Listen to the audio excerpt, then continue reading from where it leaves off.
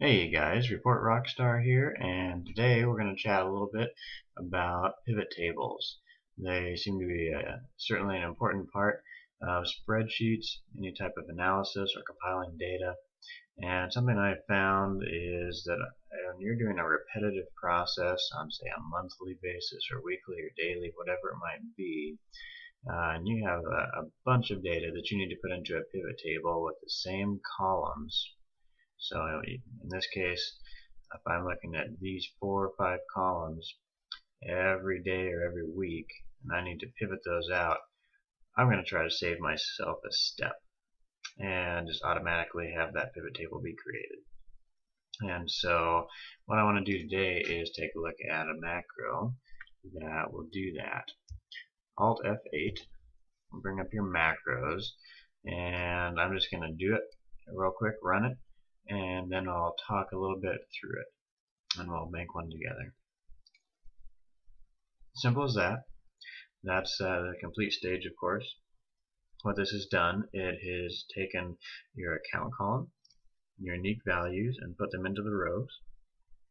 Taken the in-out and put that as columns, and then it is summing your amount. Year and month are not being used in this pivot table. Alt F11 will take you to the actual pivot table macro.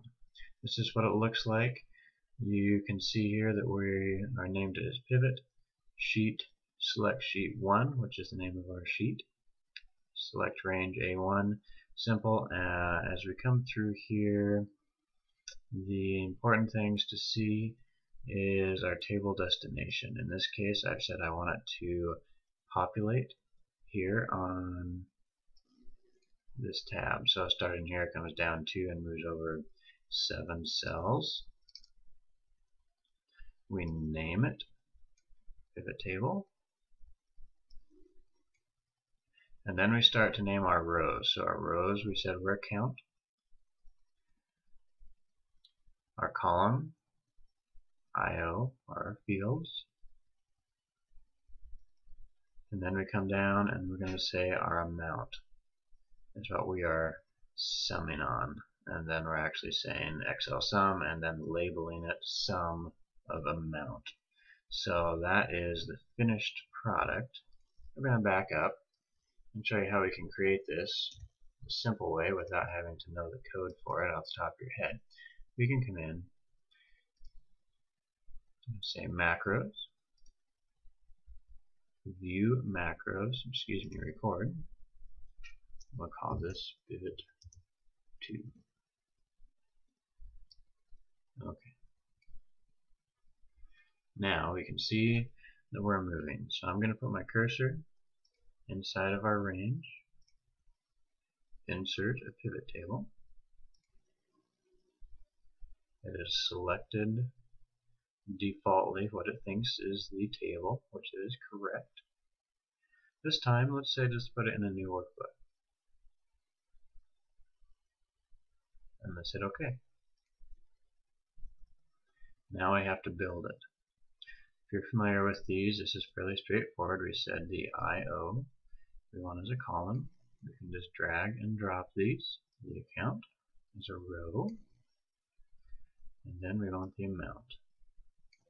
And it is sum of amount currently. So now we have our pivot table. I'm going to come back to our macro and stop recording. And then we can come back in, Alt F11.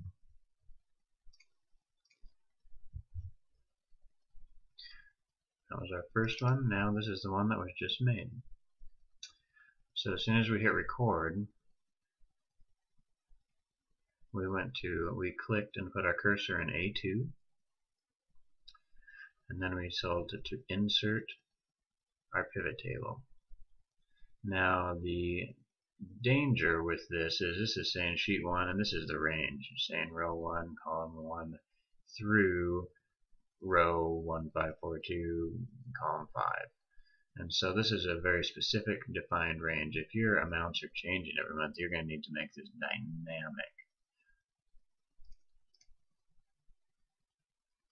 And what we've done here is done that by just saying source data is active sheet used range.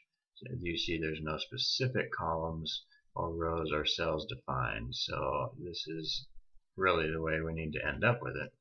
But for demonstration, that's what they've done. We come down and we can see sheet 2 is where they're going to drop their new pivot table. Active sheet pivot table 1 is the name, and again the fields or the columns are IO. So it's looking very similar from this point on. The account are our rows, or our our rows, Excel row. And finally, our amount. Sum of amount is the label, and sum.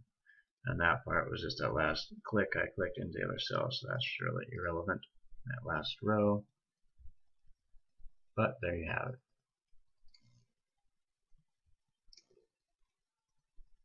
Sheet 1, sheet 2. One more time, let's take a look at this one. Pivot, run, much quicker. From here you can do some other fun things I won't get into now.